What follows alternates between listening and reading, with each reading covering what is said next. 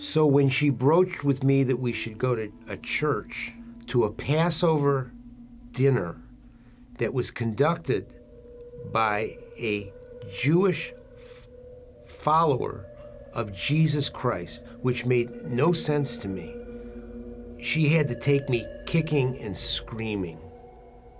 But when I went, he spoke about the connection between the bondage of the slaves in Egypt, and Jesus is talking about the bondage and the slavery imposed by sin.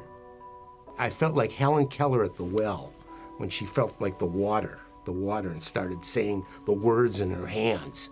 Every page of that Bible talks to you about the limits of the law, and that the documents, if your heart is not in it, aren't worth the paper that they're written on.